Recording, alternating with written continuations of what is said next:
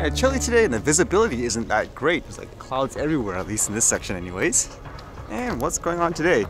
I guess the first thing was this was everywhere. Was this going to be World War III? Apparently there was missiles that got launched in Poland, and all these headlines here, they're all saying, for example, it's Russian missiles. Like, read all this. Fierce missile strikes in Poland could provoke wider war. Russian missiles reportedly struck a Polish village. Russian missile striking NATO's, I guess, area. So would that be a declaration of war and all that? But as the day went by, that didn't seem to be the case anyways for some of the investigation.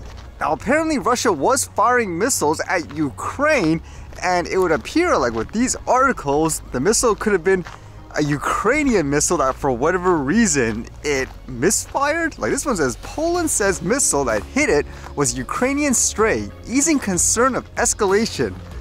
Biden says unlikely missile fire from Russia. Moscow says missile was Ukrainian air defense S-300. A missile that hit Poland was probably a stray fired by Ukrainian's air defense and not a Russian strike. Poland and NATO said on Wednesday, easing global concern that the war in Ukraine could spill across the border. That would have been a disaster, huh? Although with that said, still a lot of war-related news. How about this one? It was kind of interesting as it showed pictures of a downed drone. It seemed like it was a Mavic 3. It says another Ukrainian provocation, another drone shot down the border with Ukraine.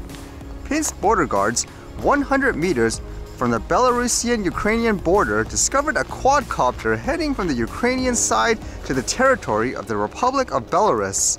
The incident occurred today, November 16th, in the Kharkiv district. The drone was shot down by a border detachment from a Kalashnikov assault rifle. The quadcopter was equipped with a video camera and was used for reconnaissance and filming of technical means of border protection on the territory of Belarus. And as mentioned, there were a lot of pictures of the drone shot down. I guess that definitely won't be working anymore, huh?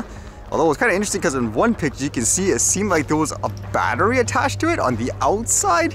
Was it trying to deliver the batteries, or were they doing a modification to try to increase battery life? I've seen attachments like that before where some people put an extra battery on top of the drone to make it last for like an hour or something like that. Everybody wanting to use a drone for war, I guess, huh? Even this one here says, drone hits Israeli-linked tanker. Iran frees 2 Greek tankers.